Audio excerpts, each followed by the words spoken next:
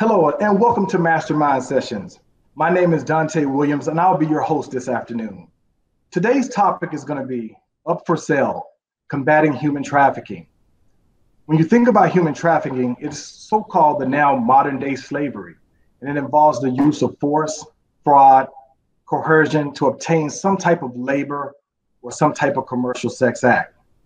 It's a shame that we still live in a world that's like that today, but we'll discuss the role that healthcare systems and the role that they can play in combating human trafficking, as well as what we can do as the people to combat this evil that is inflicting evil on our country and across the world. The last thing I want to leave with you is that until all of us are free, none of us are free. Let me go ahead and introduce our distinguished panelists today. All right. Thank you so much, panelists, for being with me, but I want to just go ahead and introduce you now. We have a young lady who's been with us 20 years, has 20 years of experience in marketing, strategic planning, sales, and global corporate environments. Her passion is to help others tell their story, not her story, but other stories. She currently serves as a senior manager of alumni relations for Chamberlain University, where she connects and enables 80,000 alumni to work with their professional or have the professional resources needed to change healthcare worldwide and in their communities. Through her volunteer efforts, she shares work and sheds light on issues affecting underserved communities, including human trafficking, economic empowerment, political awareness, and of course, gender equality. Please welcome Miss Aisha Barnes. Thank you for joining us, Aisha. Thank you for having me. Good morning or good afternoon. Our next distinguished panelist is going to be a founder and CEO of Social Butterfly Foundations. She's the owner of Roberts-Tabb and Associates LLC, and also works in human trafficking and gender responsive LGBTQ Specialist for Cook County Juvenile Court. She has created and implemented programs and mentored young ladies and has been instrumental in bringing awareness to juvenile probation departments around gender responsive issues, especially in human trafficking. In addition, she has developed and implemented mandatory trainings to identify domestic sex trafficking victims. As the first human trafficked gender responsive LGBTQ specialist for Cook County Juvenile Court, she has worked alongside several government agencies and helped instrument or develop the human trafficking housing pilot. She is also a critical acclaim author with books of Girls in the City, a status report to teen girls residing in Chicago, 2018. She also has published Letter of Reflection to a Little Girl, a Young Woman That Once Were. And last but not least, Whose Little Girl Am I, in 2018. Please welcome Dr. Kisha Roberts-Tabb, please. Thank you for joining, Dr. Roberts. Thank you for having me, sir. All right. And then last but not least, we can't leave the last panelist off. This lady has brought over 40 years of experience in academic and leadership that she can bring to this discussion. She is a retired former president for Chamberlain University Pearland, Texas campus. Prior to working there, she was a College of Nursing Dean for the Houston Baptist University, and she was the Director of Nursing Excellence, where she managed and improved quality improvement for Memorial Hermann Southwest Hospital. She is a member of the American Nurses Association and Texas Nursing Association District 9, and she has also been given the great honor of being appointed to the State Health Coordinating Council by Texas Governor Abbott. She currently serves on the council and its Workforce Development Committee as well. She is recognized. I also want to state that she has been recognized as one of the top most influential women in Houston, Texas in 2018. She also received her Margaret Newman Outstanding Alumni Award from the Houston Baptist University in 2018. And a Memorial Hermann Southwest Hospital, she received her Nursing Leadership Award as well. So please help me welcome Dr. Nancy Yuill. Outstanding Alumni Award from the Baptist University. Thank you so much, Dante. It's a pleasure to be here today. Well, thank you so much. Well, ladies, thank you so much for joining us. This is really a major topic that needs to be discussed. I know that this is going to be an uncomfortable discussion, but it needs to be had because we have young ladies and men who are out there who are in this this human trafficking situation that we're a part of, and we can be that voice for them. So I'm going to go ahead and dive into some questions if you don't mind. Dr. Nancy, can I start with you first? Are smuggling and human trafficking the same thing? And if they're not, can you shed a little bit of light on the difference between the two, please? Sure, Dante, I think that's a great question. We often think of smuggling as transporting humans across borders, either state borders, city borders, national borders, and human trafficking may be involved, but it doesn't have to be. Sometimes it's just smuggling. I think of a smuggling situation such as maybe parents are divorced and one parent takes the children away from the other parent without having the authority to do so. And that's not human trafficking. But human trafficking, as you mentioned earlier, really involves the coercion and force and involves those humans in commercial sex or labor. And so it may involve transporting them across borders, but it doesn't have to. Okay. You know what? Thank you so much for sharing that with us and giving us a difference on what that is. Dr. Roberts-Tabb, would you like to expand on that and share a little of your knowledge with that as well, please? So yes, one of the biggest myths around human trafficking is that domestic trafficking victims are trafficking that happens domestically is usually done so because someone has been brought over to the United States. And my research has shown that the majority of individuals that's trafficked here in the United States are domestically born, and they are involved in some form of sex trafficking, whether that be pornography, stripping, and exotic dancing, any form of commercial sex trade. It's also very important to recognize that commercial sex trade is not something that is mandatory where a monetary exchange happens. A lot of times people feel like a person is not being trafficked if they have not received a monetary amount. And it's very important that we understand that commercial sex trade and domestic trafficking, anything of value that is given to a person in exchange for a sexual act is still trafficking. It is still commercial sex. So whether that is housing, shelter, food, gang membership, all of those things encompass sex trafficking. And also, when we talk about the difference between labor and sex trafficking, is often important because we miss how they intersect. And sex and labor usually intersect in 3 different areas, which is massage parlors, exotic dancing clubs and strip clubs, and also in pornography. And so it's very important to understand that anybody that's engaged in any of those activities that's under the age of 18, they cannot consent to sell sex in any form. And so they will still be considered a trafficking victim under the laws of the United States. Thank you so much for sharing that with us, Dr. Tabb Roberts. Aisha, would you like to expand on that, especially in the area when it comes to the common myths? Because I think that that's a misconception of what people think sex trafficking or human trafficking it is. Can you share a little light on that with us as well? Right. Dr. Roberts-Tabb, she touched on one of the biggest myths, that people are born in another country. But as she mentioned, there are so many domestic victims, and a lot of people think that maybe they're of a poor socioeconomic background. The fact is that human trafficking victims can be any age, any race, gender, or nationality, and come from any socioeconomic group. So it's good for us to understand that what conditions kind of led to that situation for them to become a victim, and not just assume that you have to be a part of these certain groups. Now, there are higher instances in other groups, such as African American girls and Native Americans. But let's understand that this is a problem for everyone in every community, for every race and every gender. Another thing is that only women and girls can be victims. And you mentioned this earlier too, Dante. There's one study that estimates that as many as half of the victims and survivors are male. That percentage could be even higher, but oftentimes, as we know with many things, male victims don't necessarily come forward and say, you know, I've been a sex trafficking victim, right? And LGBTQ boys and young men are particularly vulnerable to trafficking. So those are some of the top myths that I think. So let's not just assume that it's one particular group, and let's not assume that it's one particular gender.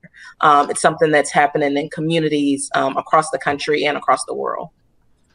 You know, Aisha, I just want to thank you for sharing that with us, because I think you're hit it right on the nail. we think that this is just women and girls, but there are young men and boys who are also being human trafficked as well. And I think that sheds light to it. So thank you for sharing those and telling us the difference between those myths. Dr. Nancy Yuill, I have another question for you, and I think the viewers want to know this as well. How can we identify who the human traffickers are? I mean, is there a picture to see? Do they wear black and white stripes, or do they have a mask over their face? How do we identify these traffickers? Well, traffickers can be anybody, and very often it's family members, peers, friends, people we know, people that the victims know. It might be gang members. Some of this certainly involves organized crime. It's owners of businesses. It might be employers. So it can be anybody. I've seen reports of it being soccer mom, the head cheerleader in a high school. So I think we need to be mindful that traffickers are all around us. And we may not recognize exactly who they are, but we began to study the behaviors of what's going on around us to get a picture of what's happening. Some examples, I'd refer people particularly to Texas Attorney General's website. There's a great video called Be the One, and it's about preventing human trafficking. And one story in that picture that really just struck home with me is presented about up in the Woodlands, which is a very rich neighborhood north of Houston around Intercontinental Airport. And the families there just began to notice that there was one particular house that had a lot of different vehicles coming and going at night. And so they got interested, set up a camera, caught pictures, began to explore, and they reported it to the appropriate authorities. And they shut down a major human trafficking ring that was really based out of New York. Oh, wow. So I think it's just being aware of what's going on in your neighborhoods, because don't believe this isn't in our neighborhoods. Houston, particularly any of major cities that have airports, ocean ports or seagoing ports, train traffic, buses, have a lot of ability to be centers for human trafficking. And rural areas do too. And I want to clarify one point. Human trafficking also involves a lot of labor, which may be in the hotel industry, agriculture industry, construction. It's not always about commercial sex, though a lot of it is. And Dr. Nancy Yuill, I appreciate you sharing that with us as well, because again, we're uncovering these myths. We think that it's all about just sex trafficking, but I love how you brought to our attention how it could be in hotels, it could be in all different forms of types of human trafficking. It's the modern day slavery, if I'm hearing that correctly. That's what I've heard too and read. Texas has now required nurses to have an hour of continuing ed in human trafficking to renew our license. And so as I've received and gone to conferences and done some reading, that's always how it's referred to, as human slavery. Modern day slavery. Oh, Lord. Well, Dr. Roberts-Tabb, this question goes to you, and it actually follows up with Dr. Nancy Yuill. With you having an extensive background in law enforcement and seeing a lot of different things, can you share with us also to help us paint a picture of who these traffickers might look like? And even though we might not know if they're soccer moms or not, can you help us see that picture as well? So again, she was absolutely correct that it can be anyone. It's been my experience that I've seen grandparents. I've had grandmothers that traffic girls. I've had friends. I've had older sisters traffic girls. I've had girls who were trafficked by. So by trade, I'm a probation officer. I mean, I'm a specialist, but at the heart of my work is in the probation department, and I'll always be a probation officer. So as a probation officer, I have had individuals who were being trafficked by former clients of mine, which would make them 16, 17 years old. And so we have to be clear about this image that we're looking for. There is no image of trafficking. I've had couples, very nice couples, present to be very nice couples and take children in as foster parents, and they were traffickers. And so a lot of what we see in media prints and in marketing ads to bring awareness, sometimes I'm always a little disturbed of the picture it paints, because it paints a picture of this big bad guy. And so, and it makes us look past the older person that we may see, the older nice lady that we may see with a group of girls, or someone that's in the salon getting a group of girls hair done, or in the nail shop, or even in a restaurant, in a diner. And so we got to be clear. And Aisha, I see you, because we do outreach, so I see your head. And so when you have boots on the ground, you can see that what we've been told is human trafficking is not always the case. And Dr. Yuill, you brought up a good point about labor trafficking as far as hotels and motels. We have just completed the mandatory training here in Cook County regarding lodging facilities, hotels and motels, and hopefully we can get that legislation extended to Airbnbs, because what we do know is that once the traffickers find out that we're up, we know what's going on, and we know what hotels, they move to a different genre. And so we gotta always be, one step ahead of the game. And so we're seeing a lot of movement around Airbnbs and vacation rentals and things of that nature. But when we see individuals in hotels and motels, that training is not just geared towards sex trafficking, geared toward the customer. It's also geared toward those individuals that work in those facilities that are not always being paid to be there. And so it's very, it's very important not to forget that they are victims as well. Just because they look as if they are earning a living, oftentimes they are not. If I could just add to what Dr. Roberts, and Dr. Yuill have added, that's so true. I think a lot of times these subjects, like these tough subjects, so we're thinking about right now, we're dealing with racial inequality, but even human trafficking are topics that can be, whitewashed or romanticized. A lot of people look at that movie that came out a few years ago, Taken, like it had to be, okay, this nice young high school girl flew over to France and her father came and saved her from the big bad syndicate. Well, no, that's not necessary. As she said, it could be the person that's right next to you. And that's something that we often overlook.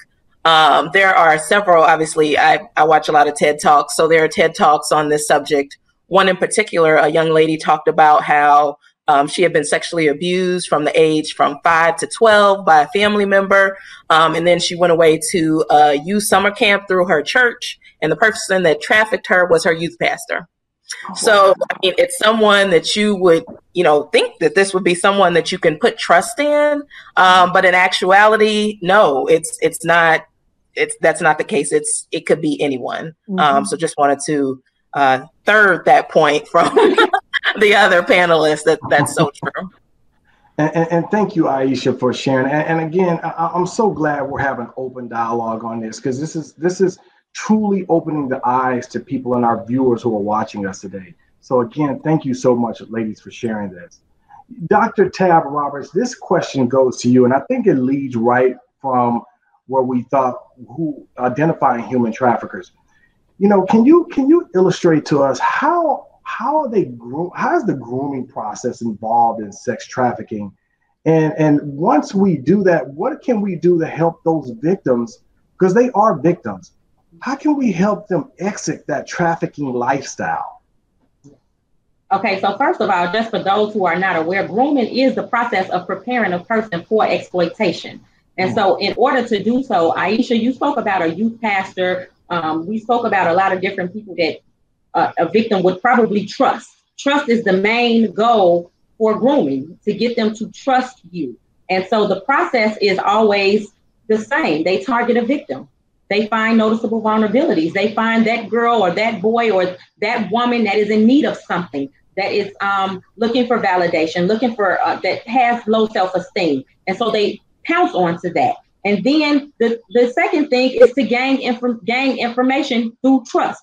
So if I trust you, like my youth pastor, and I'm at a summer camp, and we're probably talking about some things that may have happened to us and some things that we may need or is lacking in that process, you have everything you need. And so not only have you gained the information, you've gathered you've gained the information, you collected the data, but now you've got this individual to trust you which is what's important. Trust is important when we talk about the grooming process. The next thing in the grooming process is to feel a need. So once I've gained the information, I found out what you need. And so I present that need. I come in as the savior. I come in as the person that's going to provide the things that you are lacking. And because you trust me, you believe that I will do so. And once I get you to trust me, then I may start to buy you gifts. I may start to really tell you how valuable you are in my life, how much you need. And especially, let's talk, Aisha, you brought up a good point about the population that's being trafficked, because we know that in African-American, Black communities and brown communities and Native American communities, but when we think about what's going on in those communities, there is a need that has not been met, right? And so someone is coming in saying, I'm going to meet that need. But also in those communities, we have a high rate of parents that may be working. So it's not always monetary. Sometimes it's getting right here. I don't have anybody that tell me that they love me. I don't have anybody that validate me. And so the first thing that a trafficker will do is to gain a relationship, because trafficking is relational. When you think about the word pimp, professional in manipulating people, once I get your mind and your heart, your body will do anything else. And so that is the grooming process. It's that process of getting a person to trust you. It's the process of getting that information you need. It's the process of understanding what the need is so that you can come in and fulfill the need. And once that need is fulfilled, and when we think about drugs, we always associate drugs and trafficking, but love is the greatest drug. And if I have lacked that all my life and someone comes in and say, I'm going to love on you, I'm going to validate you, I'm going to tell you all these things, that is the greatest thing to lose. And so that is how our girls and our boys and our women become so engrossed in this process, because they have lacked something. You know what? It's heartbreaking to think that people would want to be a predator against someone and their emotions and the need. Mm-hmm. And you would think that people want to do the right thing and help people, not use them for their own good. But that hits me in my heart when I think about that, Dr. Tabb Roberts. You know, Dr. Nancy Yuill, what are your thoughts on that as well, just based on the conversation that we're talking about? Well, I think Dr. Tabb Roberts has really shared a great idea about what the grooming process is, and I'll just indicate that it often occurs in social media. Oh. And so right now we're in a time when kids are at home. We're not out in our environments looking around for this, but our kids are on social media a lot. Yes, they and are. So it's going on that way. Many times the traffickers or the recruiters, really, they're the people that are recruiting and grooming the people to be trafficked, may hang out around mental health facilities and catch people as they're coming out or going in and begin establishing that relationship, trying to develop trust with people who already have some mental health issues. They look for people who have experienced traumatic experiences, maybe rape or bullying or some disenfranchisement, and that's why the LGBTQ individuals are so vulnerable. Okay. So there's quite a process to this grooming from my understanding, and they're very good at it. Very, very good at it. Wow. Wow. Dr. Nancy, can I just say one thing? Yes, you can. Just to piggyback off Dr. In my work, I can tell you that 9 out of 10 of my young ladies, especially women, who have told me about how they met their trafficker or who they consider the person they're in a relationship with, it has been through social media. It has been through a DM. It has been the courtship on social media is done so in a way that no one can see it. So no one's thinking anything about a young girl, a 13-year-old, developing a relationship that she think is real with someone behind the keys or behind a screen, because no one sees that. But if she was out in public with this guy and he was grooming her in that process, then someone may take notice and say, that does not look right. What is he doing with that young girl? And so, Dr. Yuill, I just want to tell you that you have tapped on something that we have really, really forgotten about in the pandemic. Not only are our kids on social media, but they're e-learning. Everything is online. So you can be talking to your trafficker all day and no one is going to pay any attention because you're constantly in front of a computer. Yes. Yeah. Wow. Aisha, did you want to share anything on that? So true. There's not much more to add except, social media is truly a danger. And the amount of access that people have, just like Dr. Roberts-Tabb said, if I'm out or if a young girl is out with a grown overage man, you might be like, well, what is that all about? But behind the keys, behind the keyboard, and behind the mobile phone, you don't know who you're talking to, and a lot of people don't necessarily know who their kids are talking to. So that's just something that everyone needs to be vigilant about. And it goes back to what we were saying before. There's no face, no particular face. There's no name. It could come in all forms. So that's why everyone has to just be vigilant about, their circle. Just start with your family members. Do you understand what they're doing? Your nieces and your nephews, and then expand. Do you understand what's going on in your community? Because people have to be educated to know what to look out for. And if you're not educated on what to look out for, then you become more susceptible. And I think, Ms. Barnes, I believe that this is actually this platform, and our viewers are definitely taking note to that, and it's bringing awareness so they can look and see and open their eyes to things that they possibly never saw before. So thank you again for sharing that with us. I'm going to extend this next question to you again, Ms. Barnes. Is how does human trafficking affect the communities of color? Me being an African American man. And every time you see on TV, or like you say, the movies, they show the young Caucasian white girl who's kidnapped and her father saves her. But we don't really hear much about what's going on when it comes to the communities of color. Can you share some light on that for us? Right. We don't hear a lot about it. And that's unfortunate because racism and oppression are embedded and perpetuated in human trafficking, just related to the racial inequalities of people in color in general. Obviously, we're as a nation, we're grappling with that right now. And this is especially true when it comes to sexual exploitation. So African Americans and people of color are more vulnerable, which is unfortunate.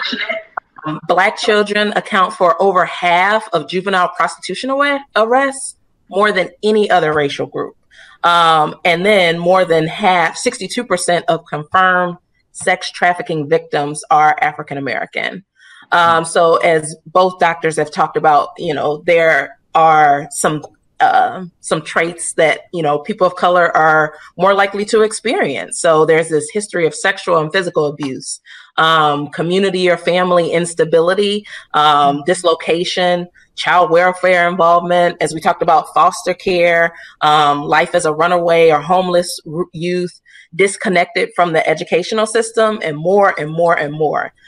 So what's the saying? If America catches a cold, Black America catches pneumonia, right?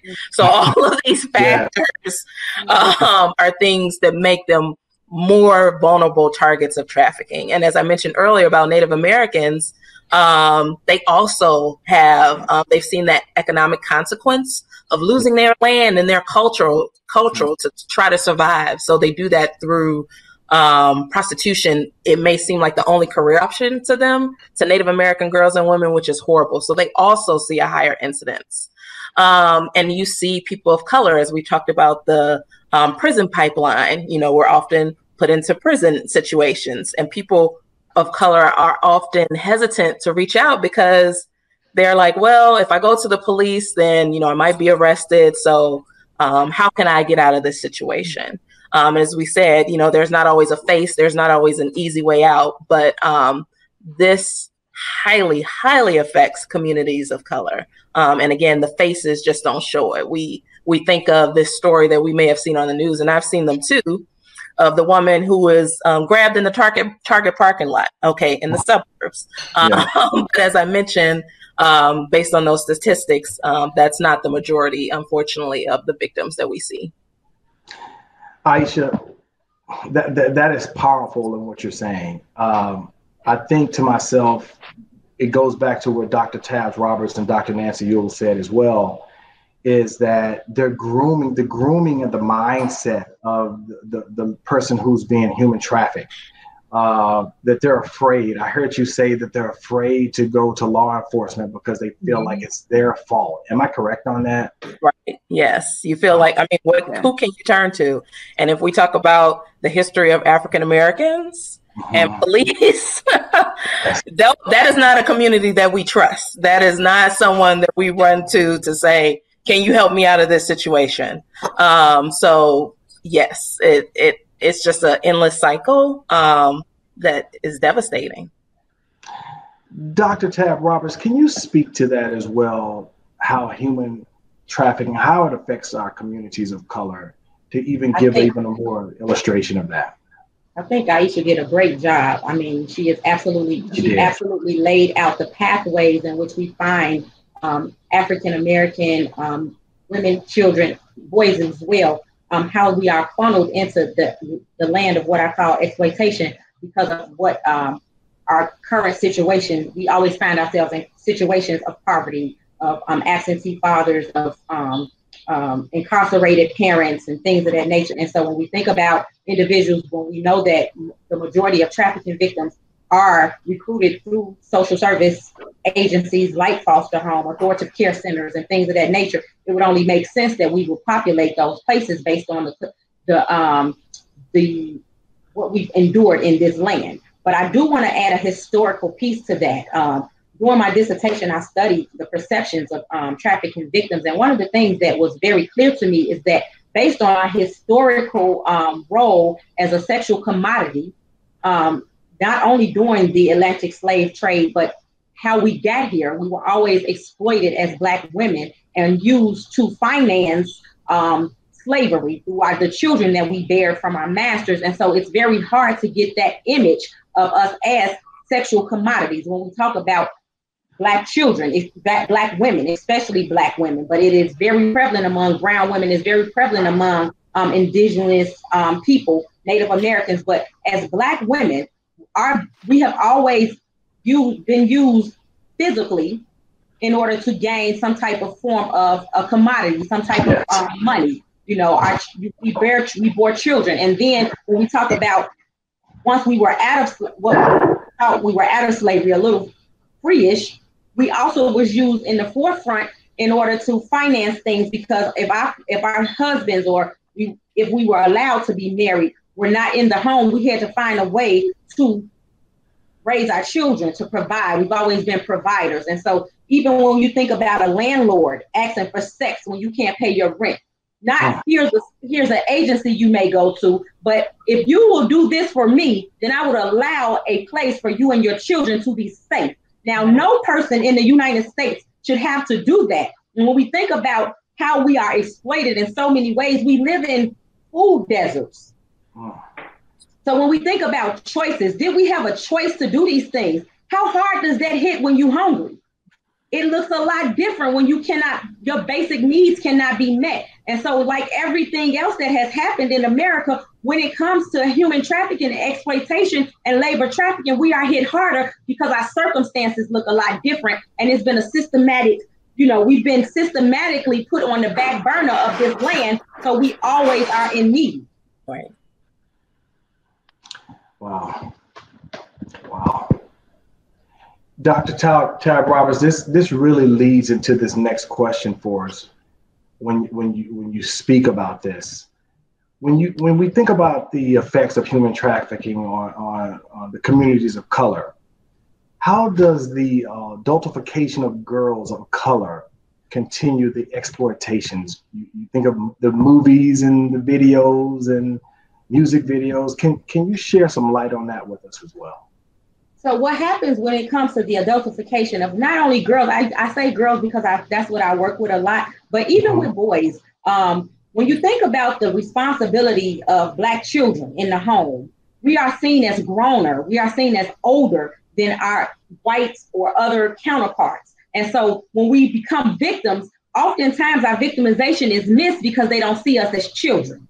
So when we think about how people perceive children of color, they're strong, They take care of the house. They do the things that women do. They take care of the younger children. They make sure that everybody is provided for. And then when you couple that with the amount of sexual abuse that most of our girls have experienced, 1 in 4 girls of color have experienced some form of sex abuse by someone that they are familiar with. It goes back to what Dr. Yuill and both Aisha had talked about, being familiar with individuals that exploit you. And so now you have created, and think about, even with Aisha bringing up the church, you think about the church being a safe haven for a Black girl, for Black families. That's where we go. That's where we go to get help. That's where we go to pray. That's where we go when we feeling distraught, when we need a pick me up. But if the trafficker is there, who's gonna believe you? And the first thing that said when it comes to Black girls, oh, she's fast.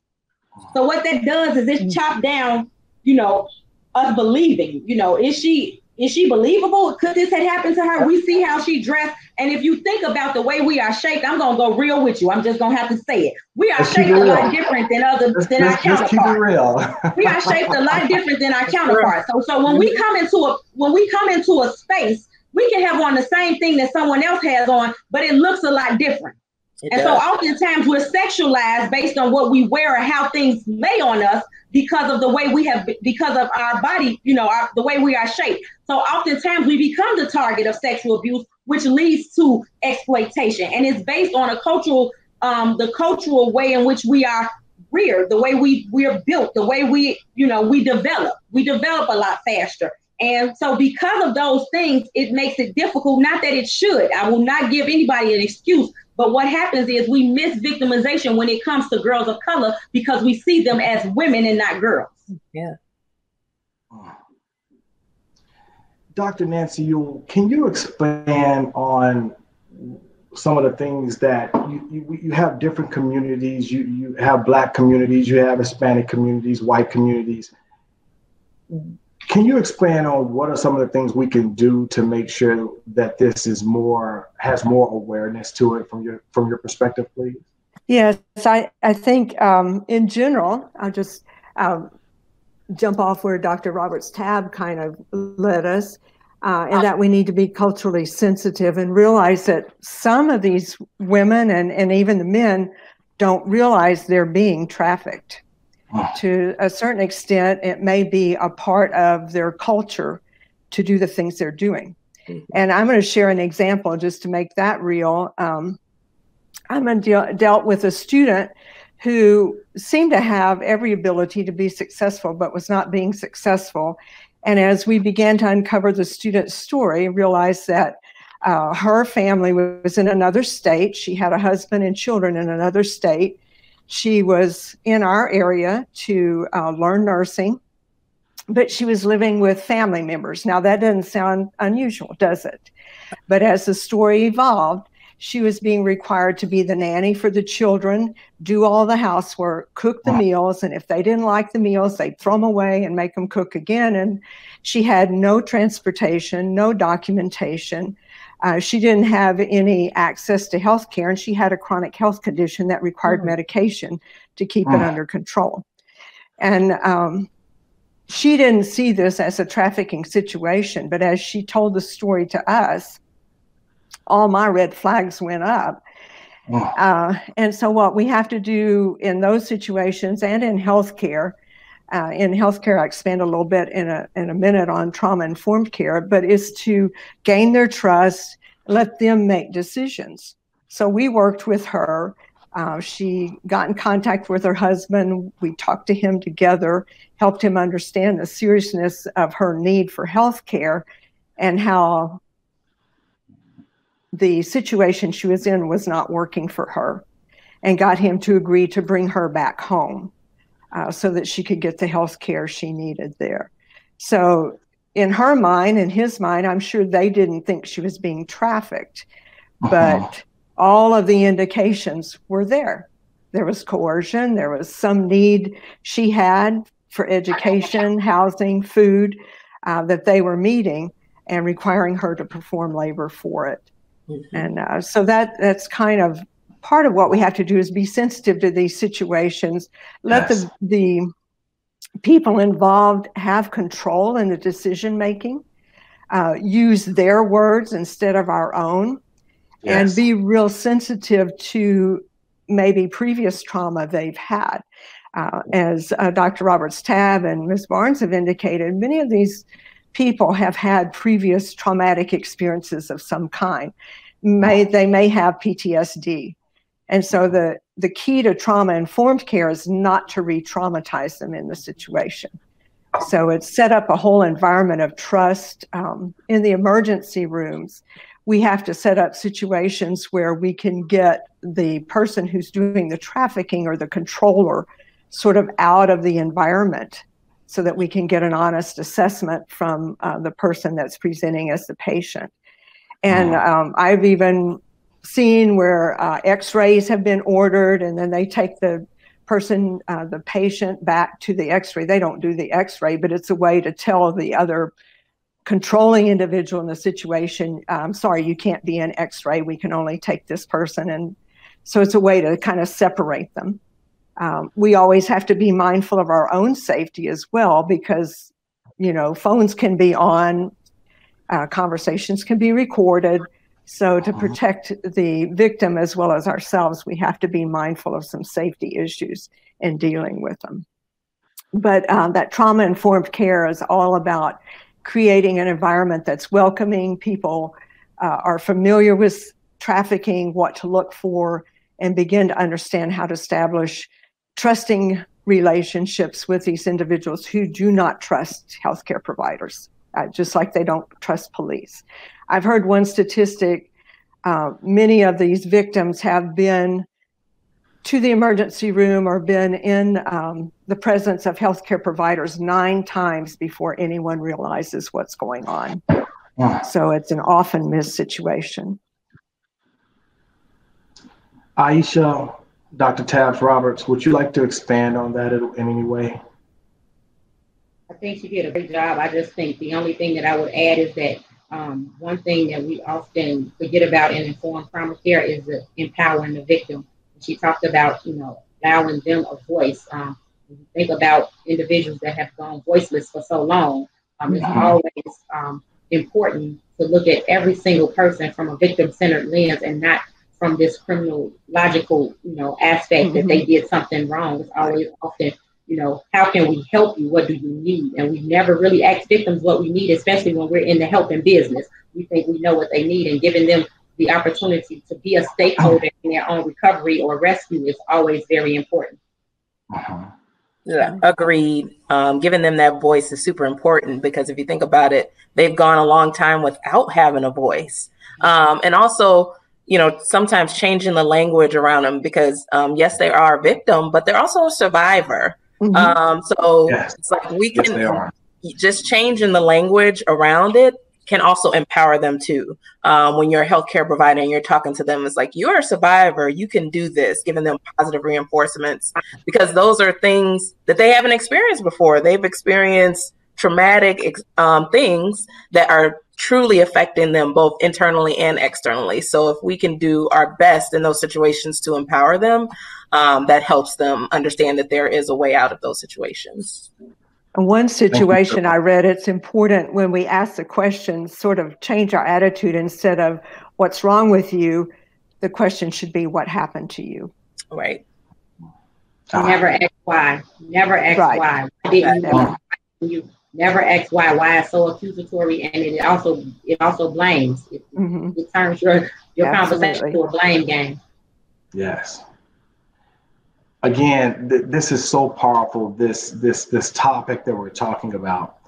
I also want to bring it to a level that I was actually talking to my wife about this last night. It's not just the victims. Can we share, as far as the people who are being in human trafficking, can we share also, how does this impact families of those individuals who have been human trafficked? Can we share a little bit on that? Can I get that idea from you, Aisha, on what you think about that, or just share some information on that? Sure. Families are impacted tremendously, just as the victim is. I mean, if you think about it, they're also going through a traumatic experience. They may not know and understand. If we talked about victims who have, or survivors who have challenges with self-esteem or issues. Families may not know that. They may not be aware of that. I mean, I grew up in a household with other siblings, and I had a sister that struggled with self-esteem issues.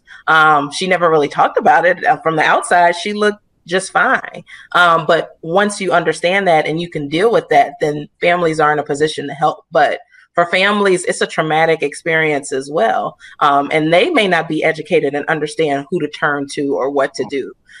So there's an opportunity for them to be empowered and help that victim as well, because they may think, oh, well, you know, something's wrong with them, or maybe they just ran away from home, or it's that issue. But if they can understand and be educated to get truly to the root of the issue, that can help their survivor as well.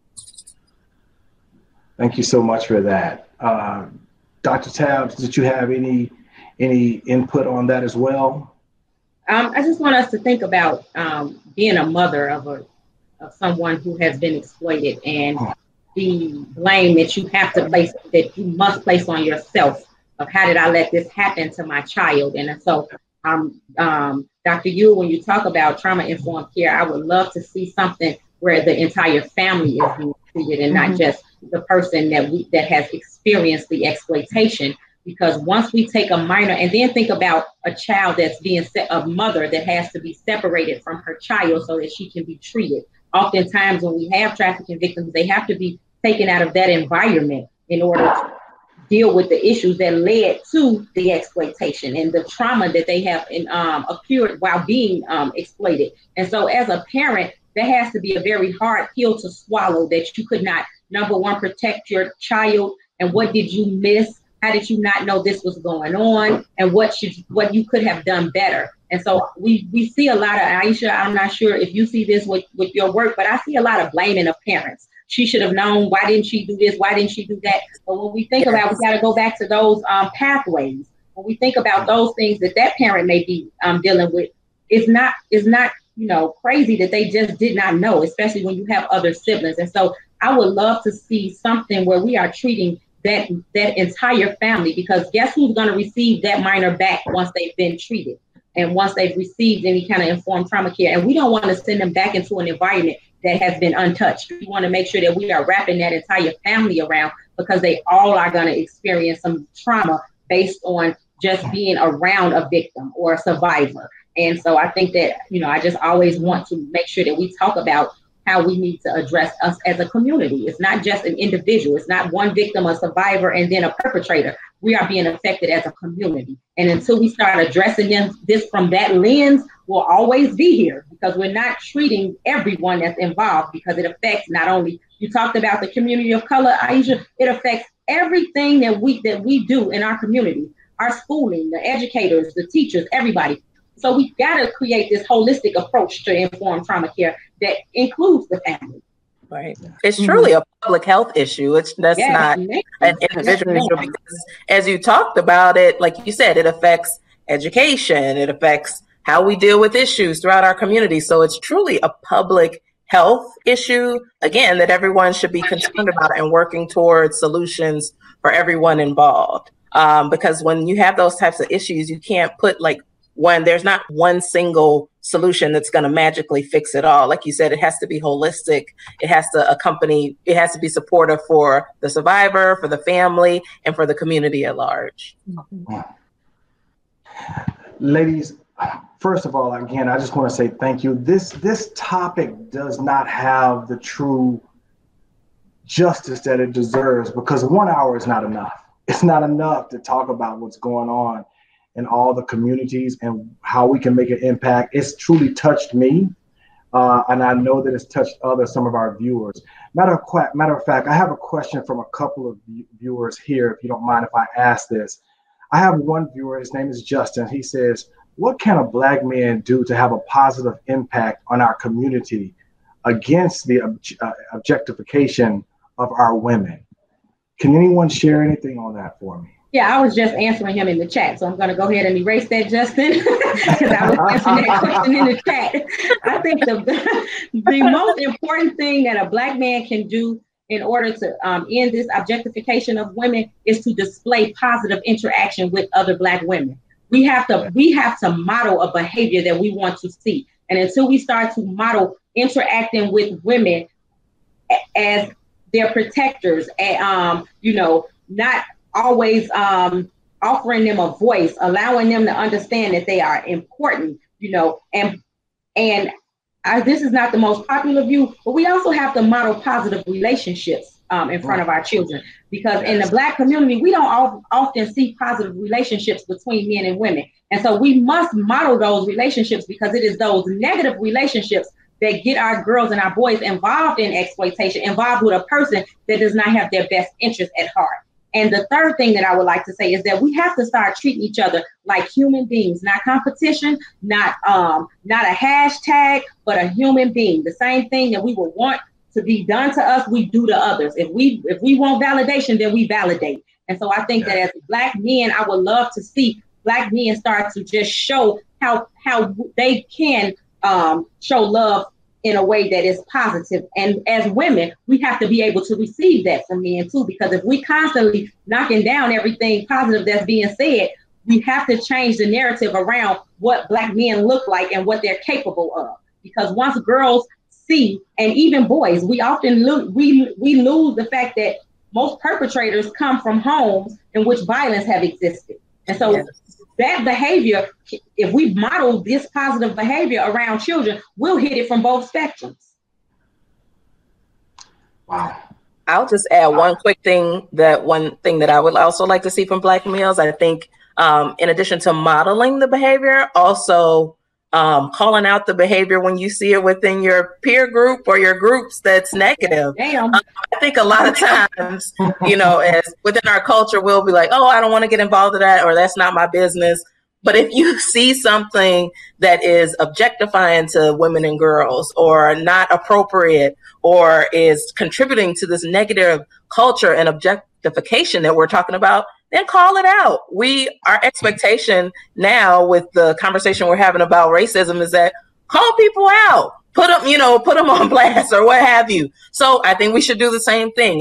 It's modeling the behavior, but also if there's something that you see that is not right, then also say, hey, that's not the way that we should be doing things, and educate people on what is appropriate behavior and also how they can model behavior, not in a negative way.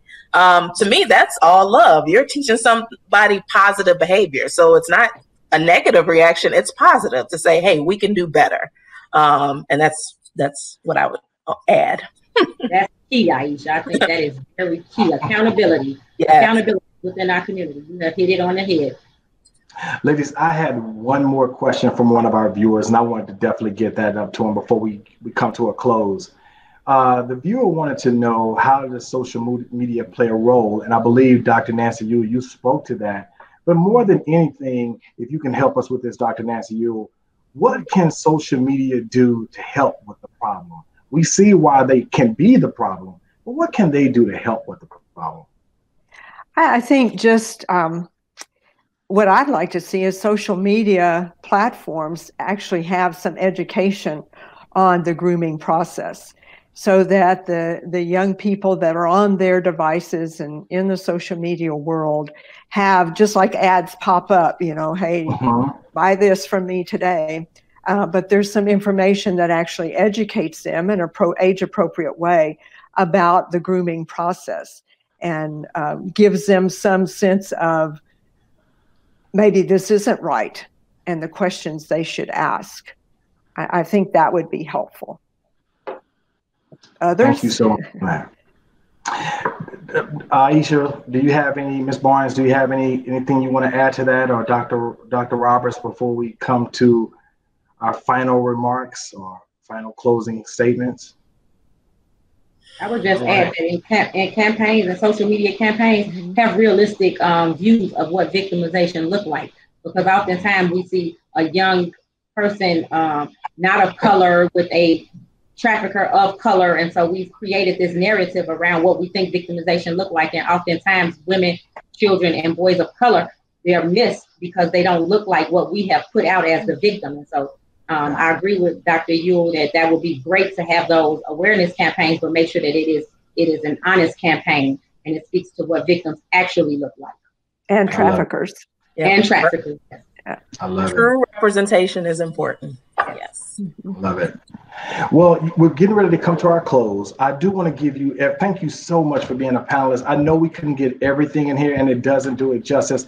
I would love for you ladies to come back and join us again. We could do human trafficking too, the discussion. So I look forward to that. So get your tickets now. I also would like to give you all, if you can, time is short, if you could just give me a 1-minute closing remark that you want everyone to leave with. Dr. Nancy, can you go first with that, please?